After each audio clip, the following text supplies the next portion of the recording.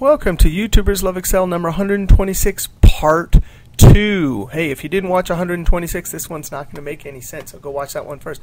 Hey, the YouTuber that asked to do this, we went ahead and built a template based on the VLOOKUP indirect and column, but these are listed in rows, and he wanted to list them in columns. So let's see how to do that here. We're basically going to have to use the row function instead of the column function. I'm going to highlight all those cells, and in the active cell right at the top, I'll do our VLOOKUP equals VLOOKUP.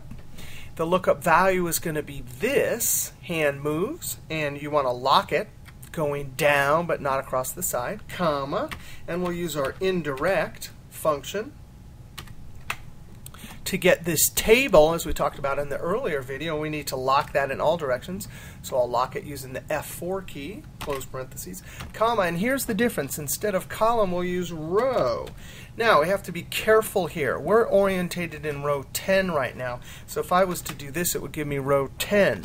I want 2, 3, 4, all the way down to 8. So if I just say A2 here, that will give me a 2, and as I copy it down, I'll increment to 3, and then 4, and then 5, all the way to 8.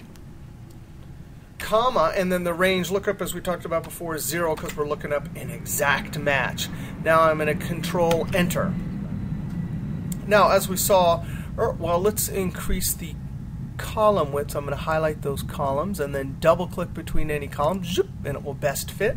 And as we talked about in the last video, we had some zeros that we didn't want to hide. We could do this with formulas or formatting. Here we did it with formatting. Let me show you how to do it with a formula here. I'm going to hit F2, and I will do it in the 2003 method, so it'll work in all versions. I'll highlight this whole little thing right here, Control C, and then I'll click right before the equals, but after the equals, but before the V, and type if, open parentheses.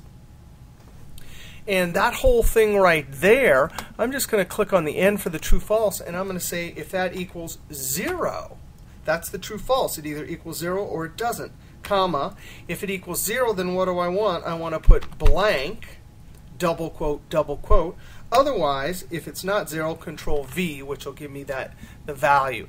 Now, if you're using 2007, you can use the if error instead of if error, and that's a little bit shorter. All right, Control and then Enter to populate all the cells, and that will work. So that's how to do it in a column orientation instead of a row orientation, and how to turn the zeros on and off with a formula. Hey, pay attention, because I'm going to do another little part for this 126 too. See you next trip.